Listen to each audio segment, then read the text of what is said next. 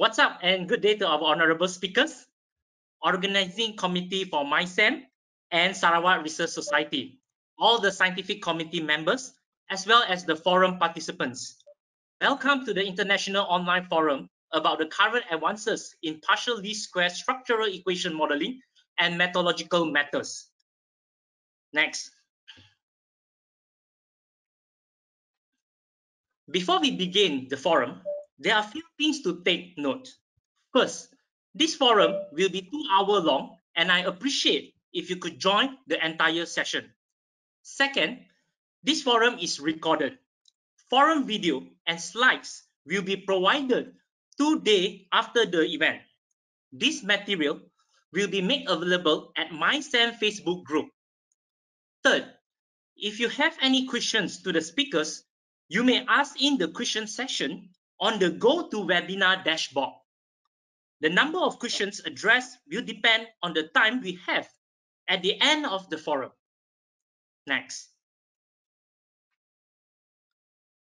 Dear participants, this forum is organized by Sarawak Research Society and MySEM with the support of Emerald Publishing East Asia, Research Synergy Foundation, Pampanga Research Educator Organization, and Macau University of Science and Technology. We are very thankful for their support.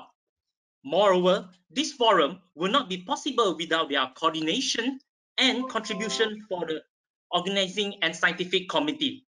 This is why we are all here today. This forum aims to provide updates about the current advancement about PLS-SEM and guidance to apply the advanced statistical technique in our respective research. It is also provide guidance to address some statistical and methodological issues and recommend resources to learn and progress. Next. Dear participants, I'm privileged to be the moderator of this international forum today. My name is Jacky Cheah, and I'm currently attached to University Putra Malaysia. Once again, welcome to this forum, wherever you are from.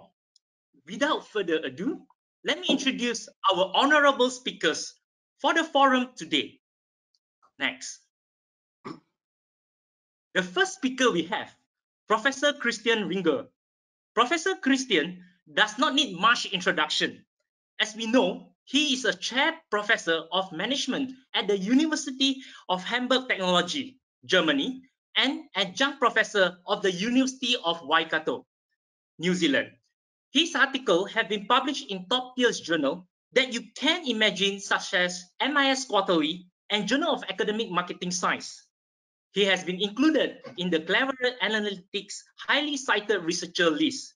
Of course, Professor Christian is also the co-founder of SmartPLS and PLS Academic. It is indeed an honor to have Professor Christian with us today as a speaker. Next. The second speaker we have for today is Professor Marco Sasted. Professor Marco also does not need much introduction.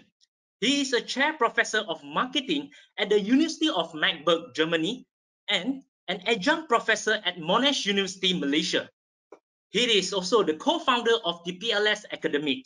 His research and publication are as impressive as Professor Christian, as you can see the journals of his publication such as Nature, MIS Quarterly, and so on.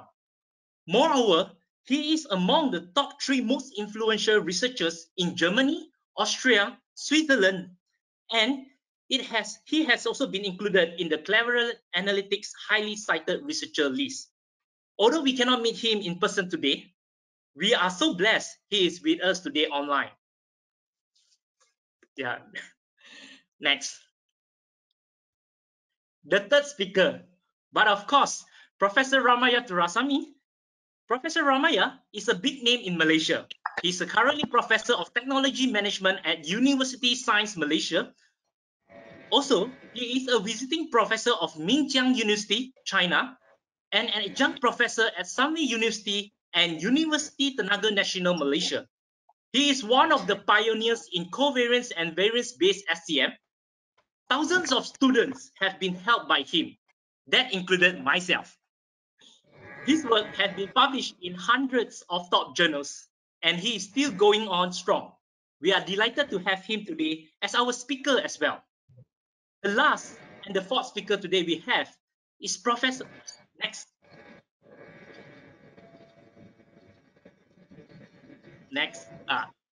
Sorry. The fourth speaker today we have is Professor Wen Long Xiao. Professor Xiao is a professor in the Department of Business Administration of Zhejiang University of Technology, China. He is one of the top researchers in statistical analysis and structural equation modeling in the Chinese-speaking world. To date, he has published more than 57 journals papers and several books using advanced statistical techniques. Many of his works have been highly cited in Web of Science journal, the top 1% by citation based on field in clever analytics. He is also serving as guest editor of several top-tier IS journals. I last met Professor Xiao in Macau 2017. Right now, I'm really pleased that he is with us today. Next. This international forum has attracted about 1,800 participants from more than 65 countries. Before we begin our main agenda today, I would like to invite Professor Ramaiah to give an opening remark. Prof, the floor is yours. Thank you, Dr. Chia, Dr. Jacky. I would like to begin today's session by thanking Dr. Jacky, Dr. Hiram, Dr. Cham, Dr. Mumtaz, and the rest of the organizing team for organizing this wonderful event. I also would like to thank Professor Christian Ringler, Professor Marcus Astet, and Professor Xiao Long Wen for graciously accepting this invitation and gracing this event. It is truly wonderful to see this gathering of experts in PLS-SEM. I would also like to take this opportunity to thank all the other participants who have joined us from far and wide. Wherever you are from, a big welcome and a big thank you for your attendance. I truly hope this session will be helpful in your endeavor as a graduate student or an academic in your future undertakings. Finally, I would also like to thank Emerald Publishing, who have generously provided this platform at our disposal for this event. I sincerely hope this cooperation will continue into the near future. Stay home, stay safe. Thank you. Jacky, over to you. Thank you, Professor Ramaiah. Now let us begin with the first topic of discussion. Next. The first topic for today is about the fundamental understanding about PLS-SEM. Next. Since it is about PLS-SEM, of course, it is about PLS-SEM, why not we start with Professor Ramaiah on what is PLS-SEM all about? The floor is all yours. Thank you, Jacky, again. Hi. To address the question posed by Dr. Jacky, I will start with a brief description of structural equation modeling, then a bit of the history of statistical analysis development, and finish off with the different way the variation in structural equation modeling treats the constructs in the model. Structural equation modeling has become an important statistical tool in social and behavioral sciences. It is capable of modeling nomological networks by expressing theoretical concepts through constructs and connecting this construct via a structural model to study their relationships. This is by Boland 1989. Partially square structural equation modeling, often referred to as PLS-SEM, is a combination of interdependence and dependence techniques. The method belongs to the family of statistical model that seek to explain the relationship among multiple variables simultaneously. Next slide, please. The statistical tools that we have today went through 3 stages of development since the early 1900s. The first stage was when Carl Pearson started developing correlation and then using it for linear regression. The second stage in the 1950s was when factor analysis started to take shape, and this era was dominated by gurus like Spearman, Howe, Anderson, Rubin, Thurston, and Lawley. And this also was when path modeling became a tool for analysis.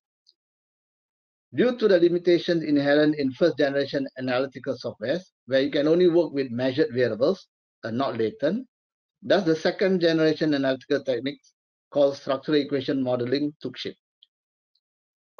During the third stage in the 1970s, Herman Wohl, a Norwegian-born econometrician and statistician, developed a soft modeling technique known as partial least squares, PLS, as complementary to Carl Joreskok's hard modeling technique called LISREL. The covariance-based SEM started with LISREL and later produced other softwares, MPLS and LAWEN.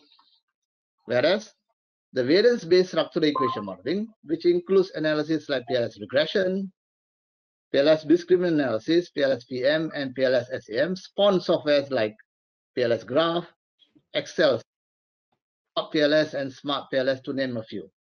Currently, SmartPLS is one of the most widely used software for statistical analysis in Malaysia. PLS was originally developed by Herman Wohl for use in econometrics and chemometrics.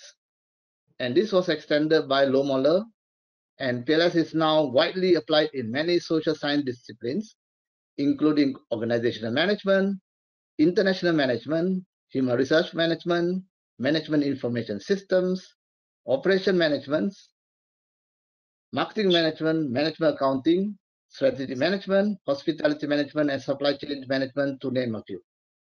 Next slide, please.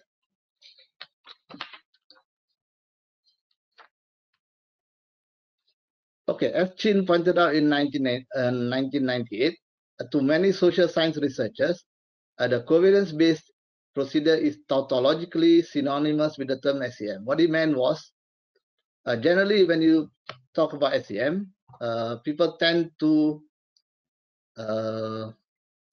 associate SEM with a software called AMOS, which is not correct. SEM is a technique, whereas AMOS is a software.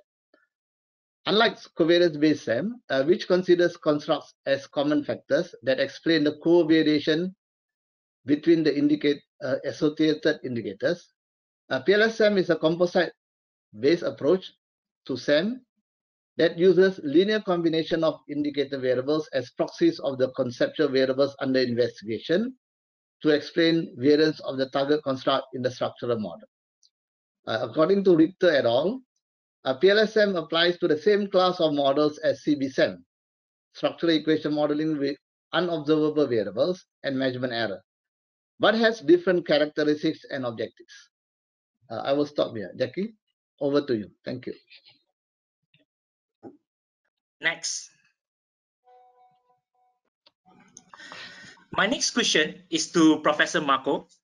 Since PLS and SEM technique is your forte or is in your blood, could you further elaborate for us why PLS-SEM is useful in research?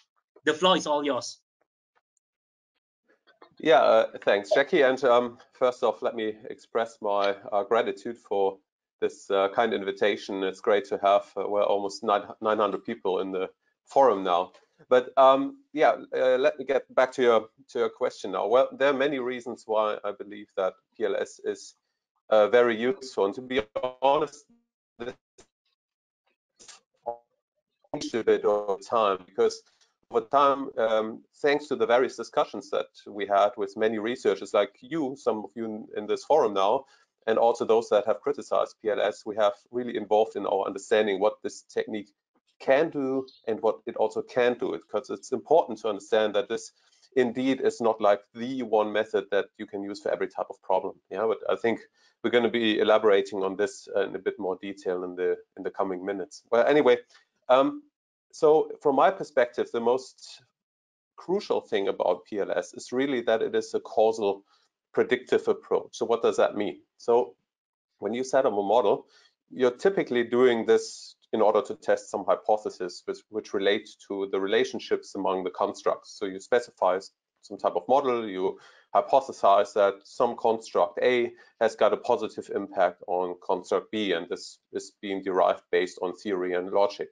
So this is what research is all about. They're taking like the reality, putting it or boiling it down into some manageable model and try to understand what these mechanisms in this reality are. this needs to be done also simply because you want to get your work published, right?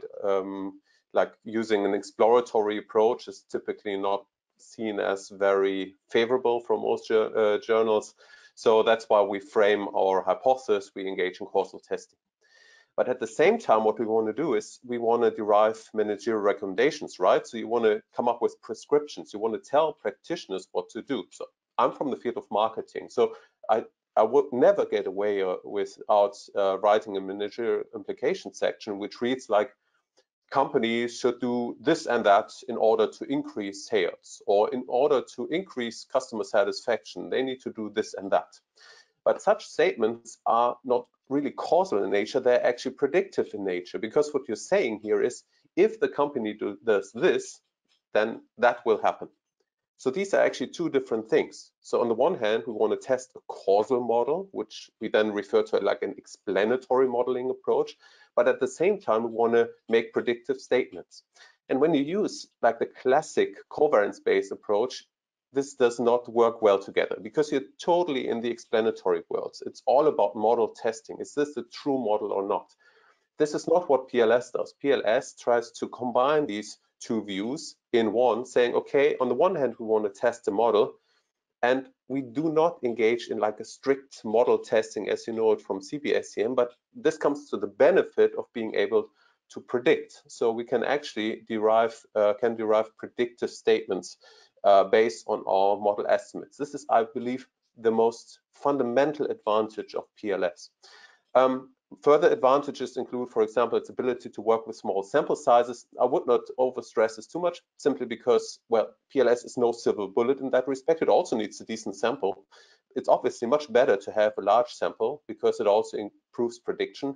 But nevertheless, it's useful, especially in situations where the population is really small. So there's no opportunity for gathering lots of observations simply because there are not so many people to ask. So in that setting, PLS is very useful. And finally, something I don't want to elaborate on too much, but the efficacy for formative modeling. So formative measurement model specifications, one thing that we have seen emerging in the social sciences, especially in marketing and business, simply because it allows to derive more actionable recommendations. And because of that, well, PLS can accommodate formative measurement models, which it's very difficult in covariance-based SEM. I think that's a very important characteristic of the method. Thank you for your superb explanation. It's very clear now. So my next question, I have one interesting question to Professor Christian. Based on your mass experience in publication, how PLS-SEM is useful in many different disciplines? Next. Yeah, first, welcome from my side. I'm at Hamburg University of Technology in Germany right now. It's a little bit in the morning, and we are looking into a splendid day. So I would like to use this opportunity to first welcome you all around the globe joining this forum. And secondly, I would like to thank the organizers and Emerald for making this great opportunity and allowing us to offer this fantastic forum. And now I would like to come to Jacky's question, looking at the use of PLS-SEM across different disciplines. And when you take a look at different disciplines, you find certain traditions. And a good starting point would be searching the Web of Science. And when you look up the Web of Science and search for a specific method and how often it has been cited, you can easily assess the different disciplines in which this keyword was used. And when you, for instance, search for linear regression, you will find that this is still the most popular method, multivariate analysis method used, and it's particularly strongly used in the field of medicine. But when it comes to structural equation modeling, you will find thousands of hits and mentions in publications as well.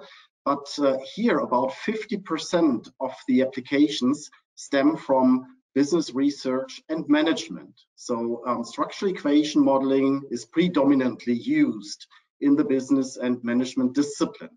And that's what we also find when we take a look at PLS-SEM. The same holds as to PLS as a specific method for structural equation modeling. And even though we find some applications in the areas of psychology, for instance, political and environmental sciences, medicine also has PLS applications, and most interestingly, engineering. Engineering started to use PLS-SEM quite intensively, and here the main question is to look at the success of engineering projects. So our core question in this discipline is similarly to what we do in business research, to ask for something that is relevant, that is the success of a certain outcome, and then to take a look at the key explanators of this outcome, and in this case, the success of engineering projects. But now focusing on the business and management discipline, it all started relatively early. You find first publications in the 1980s, but then it started rolling in the 1990s, and the first disciplines using PLS-SEM intensively were certainly management information systems research and marketing. And up to today, you still find the most prominent models in these disciplines. First, it's the technology acceptance model and its successors such as TEM2, TEM3, UTAUT or UTAUT2, which have been used several thousand times in publications and are the most prominent PLS-SEM model up to date. And in marketing, it's the American Customer Satisfaction Index model with its different flavors, for example, the European Customer Satisfaction Index model and so on, which also disseminated in research in thousands of publications. And on these grounds, other disciplines in the wider management area followed. We now find a strong dissemination in human resource management, for instance, and family business research, tourism and hospitality research, sports management, and many, many others. And what we see here is that the method seems to being picked up by other disciplines that value the goal of the approach and what one can do, namely to select a key construct of interest which has some desire in research, and to find the core explanators which in then drive the outcomes. And what we did is in the past couple of years, we looked into a comparison of the research done, and we reviewed articles that have been published across disciplines. Here's just an example from human resource management. But what we still find is that MIS research and marketing, they provide the strongest PLS-SEM applications, because these disciplines have a strong tradition of empirical and quantitative research. And when we come to other disciplines, well, the applications become somewhat weaker. I would not say flawed, but there may be the one or the other problematic aspect. And that's a key takeaway. If you would like to find a good template and a good blueprint for your research, you may want to take a look at applications of PLS-SEM in MIS and marketing.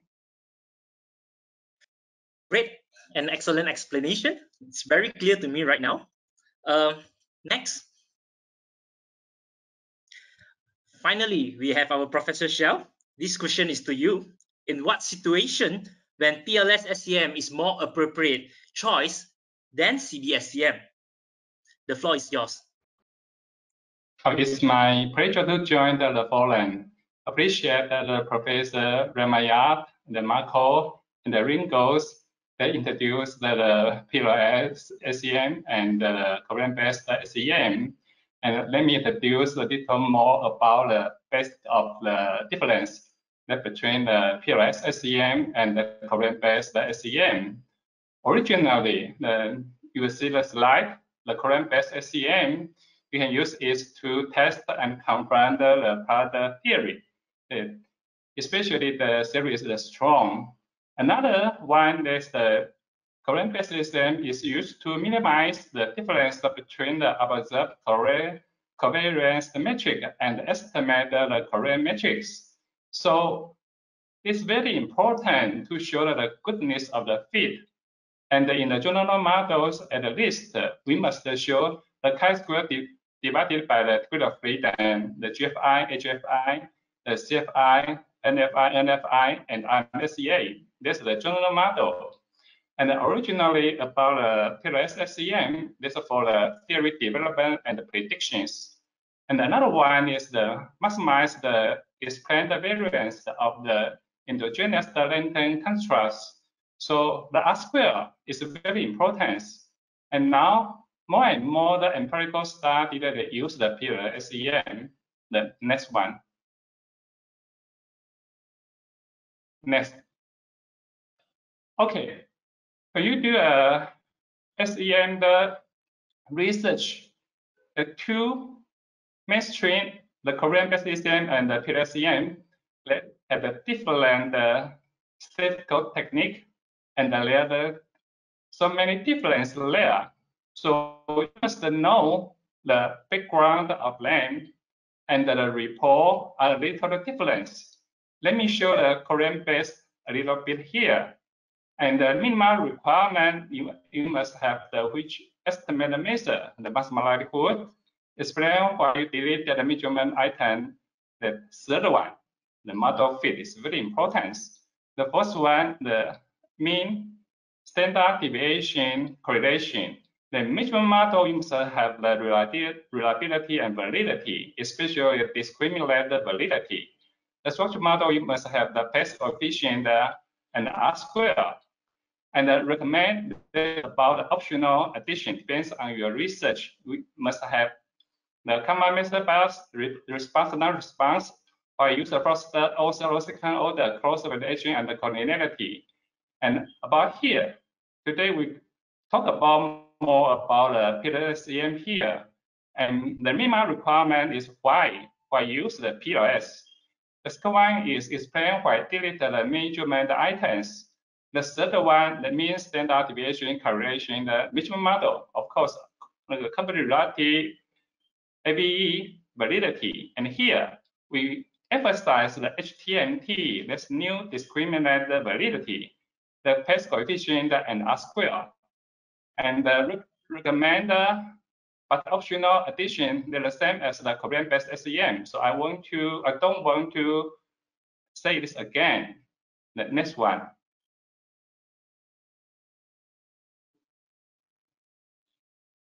Okay, so as we reviewed so many papers, we want to emphasize one thing here, that why PLS-SEM is more appropriate choice than the Korean-based SEM.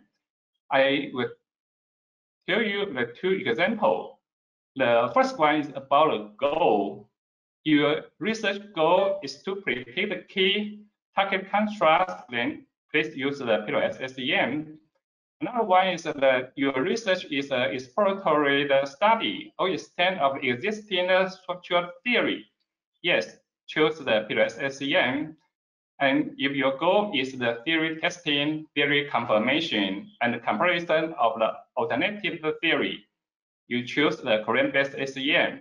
But now, with my courses, we extend the PLS-SEM. Then you can use the PLS-SEM to do the comparison of the alternative theory. I will explain this in the next topic.